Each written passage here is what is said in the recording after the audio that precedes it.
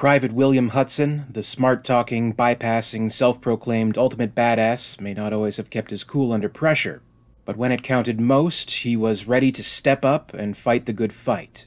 His last stand against the aliens in the operations center was a pure blaze of glory. He blasted bugs left and right, taunting them and leaving his fears far behind. Sadly for this fan-favorite character, one of the creatures appeared from beneath the flooring and pulled him down to his death. It's a heroic moment, and certainly an appropriate final moment dramatically, but it is hard to say goodbye to such a great character. But what if the alien from the floor didn't catch him off guard and bring him to his demise?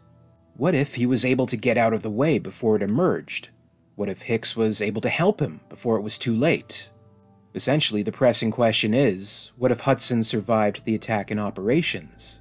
With such a large threat looming over the surviving characters, every single person counts, and the events that follow would surely be altered significantly.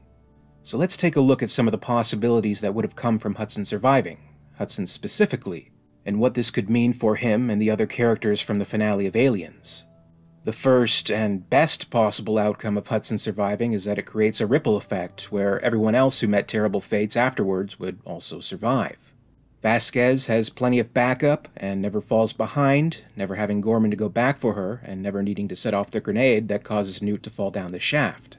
Ripley, Hicks, Newt, Hudson, Vasquez, and Gorman all make it to meet Bishop and take off in the dropship.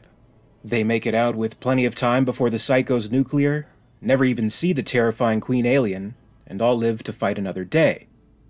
Now, Hudson specifically is within a unique set of circumstances than the other Marines, being a short-timer. There are a few references to this throughout the film. Hudson laments that he only had 4 weeks left to go before discharge, but instead was going to buy it on this rock. Aponte grills Hudson to get his prep done, saying he doesn't care whether or not he's short, and just to get it done. And after Bishop's knife trick, he also calls Hudson short shit, referring to his status. The novelization of Aliens by Alan Dean Foster goes into further details on this matter and makes it clear exactly what Hudson's intentions are after his time is done. From the novel. Hudson was pacing the floor like a caged cat. Oh man, and I was getting short too. 4 more weeks and out. 3 of that in hypersleep. Early retirement. 10 years in the Marines and you're out and sitting pretty, they said. Recruiters. Now I'm gonna buy it on this rock. It ain't fair, man. Vasquez looked bored. Give us a break, Hudson. He spun on her. That's easy for you to say, Vasquez. You're a lifer. You love mucking around on these alien dirtballs so you can blow away anything that sticks up bug eyes. Me, I joined for the pension. 10 years and out, take the credit, and buy into a little bar somewhere.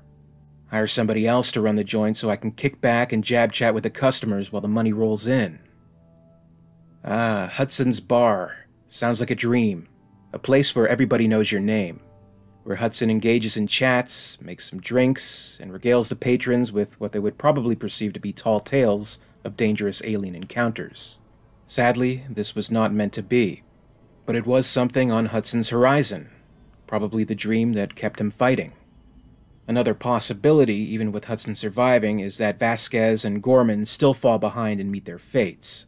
Hudson may have been positioned in the air ducts closer to Hicks and emerged from the exit at the same time while the grenade goes off. The blast still could go off and knock Newt down, with neither Marine in Ripley's company able to help. After all, as it was originally scripted, the explosion actually had nothing to do with Newt's fall. As it was originally written in Cameron's screenplay, and in fact still remains, the panel Newt steps on is simply rusted, and she breaks through falling into the depths below. The real question is, would Hudson put up a fight about whether or not to go save Newt? I'm sure he would initially, but I don't think he'd go so far as to cowardly run off on his own to meet the dropship. He'd probably be hesitant to go alone anyway, and in this case he was outvoted. And surely he had his own rapport with Newt, especially after saving her from the facehugger in MedLab, and would have come along. With only one welder and little time, the result would have been the same. Newt still would have been captured. Let's assume, though, that they still catch an alien at the elevator, and Hicks is still the only one to get injured with acid blood. This would be where Hudson reaches his breaking point. He would very much object to going back to the atmosphere processor in the attempt to rescue Newt from the hive. He would surely be bitching and moaning about it, maybe not necessarily unreasonably, but he'd be pleading for them all to just get the fuck out of there, or else they're all gonna die. With Hicks in a weakened state, this would be a pretty intense direct confrontation with Ripley. But I just don't see any possible scenario whatsoever where Ripley would be convinced to leave without going back for Newt. There's just no way. So we'd still see that scenario. And there wouldn't be much the Private could do about it, like it or not. Hudson is outranked by Hicks, who ultimately has the final say in the mission, and ultimately things would play out the same. The only difference, I guess, with Hudson being tensely waiting off-screen for Ripley's return. Where things would really make a big difference for Hudson is when the Queen makes her appearance back on the Sulaco after stowing away on the dropship. Hudson would likely be there along with Ripley and Newt in the cargo bay once Bishop is attacked and ripped in half. At this point, Hicks would still be in the dropship, unconscious, and the Queen may not have even been aware of his presence. Hudson, however, would be another target for the Queen's rage. Whether or not Hudson would have still been armed at this point may be a detail worth considering. Maybe he left his pulse rifle on the dropship after a brief and false feeling of safety once back on the mothership, or maybe he would have been paranoid enough to remain armed until every inch of the ship was checked. Either way, it probably would be this moment in the story where Hudson steps up to make a last stand, replacing his blaze of glory in operations, but this time going head-to-head with the big bad bitch herself. How long would this face-off last? Probably not too long, judging by what the Queen did to Bishop. Hudson would be torn apart, and pretty quickly at that. But he at least, maybe, would have been able to get a few shots in and injure the Queen in some way before being killed. And, in his mind at least, would be able to buy Ripley and Newt a little bit of time to run for cover. I'd say this would be the likeliest scenario for the character if he made it this far, based on what we know of him, and his personality, and his willingness to fight when things look grim, despite all his griping along the way. And maybe no matter what, no matter how far he can go, a character like Hudson is just unfortunately destined to meet a fate like this, and not make it to the very end. But you never really know for sure. Maybe all the business with Ripley delaying the escape from LV-426 and going back for Newt just pushed Hudson past all reason, finally breaking him into pure cowardice. There's always another possible scenario of when the Queen attacks, Hudson completely loses it, runs and hides, and only peeks his head out once the fight is over. Cowardly? Sure. Pathetic? Maybe. But at that point, could you really blame him? Call him a chicken if you want, but he'd still be able to live on, and down the road, finally open his bar. Personally, though, I still think he'd put up a fight in this scenario. A character like Hudson is so human, and so ultimately likable that, of course, deep down we want him to have a happy ending, though a happy ending in the world of Alien is certainly a rarity. As much as we do like the character, it's that final stand that he makes that really drives his arc home and becomes the perfect punctuation to the character. Hudson remains one of the most beloved characters in the entire series. A large part of that is thanks to how James Cameron wrote him, but undoubtedly what brings him all the way home is the incredible performance by Bill Paxton. Bill, we love you. We miss you. There's not a day that goes by that your fans don't miss you dearly.